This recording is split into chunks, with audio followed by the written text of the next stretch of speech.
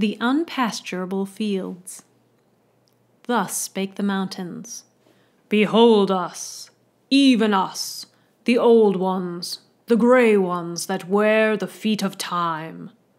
Time on our rocks shall break his staff and stumble, and still we shall sit majestic, even as now, hearing the sound of the sea, our old coeval sister, who nurses the bones of her children and weeps for the things she has done.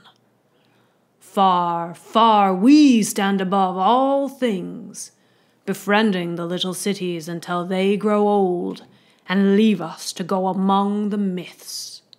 We are the most imperishable mountains. And softly the clouds foregathered from far places, and crag on crag and mountain upon mountain, in the likeness of Caucasus upon Himalaya, came riding past the sunlight upon the backs of storms, and looked down idly from their golden heights upon the crests of the mountains.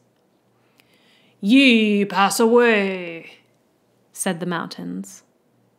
And the clouds answered, as I dreamed or fancied, "We pass away indeed, we pass away, but upon our unpasturable fields Pegasus prances.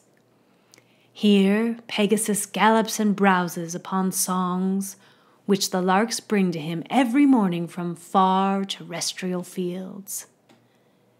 His hoofbeats ring upon our slopes at sunrise, as though our fields were of silver, and breathing the dawn wind with dilated nostrils, with head tossed upwards and with quivering wings, he stands and stares from our tremendous heights, and snorts and sees far future, wonderful wars rage in the creases and the folds of the togas that cover the knees of the gods."